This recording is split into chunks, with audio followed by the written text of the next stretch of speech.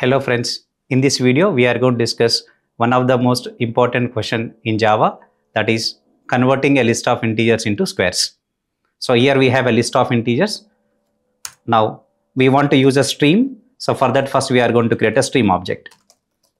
Now once we call stream method, we got a stream object. Then we are going to work on map method. This map method will convert each input value into another output value.